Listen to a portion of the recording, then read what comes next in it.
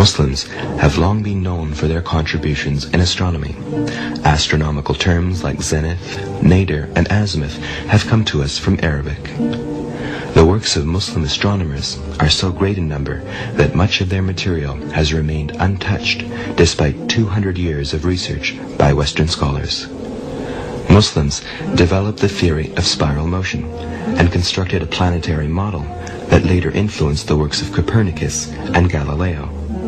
The modern observatory can trace its roots back to the Muslim world, where observatories like this were quite common. Muslims were responsible for discovering a variety of stars and celestial bodies. They developed highly advanced astronomical instruments, the best known of which is the astrolabe. The astrolabe can be considered to be a kind of multi-purpose analog computer. With it, Muslims were able to determine the latitude of stars, to tell time, to measure the heights of mountains and the depths of wells. Every specialized science in the Muslim world was influenced by the Quran, and even though the Quran is not a book of science, its effect changed the course of learning and the fate of humanity.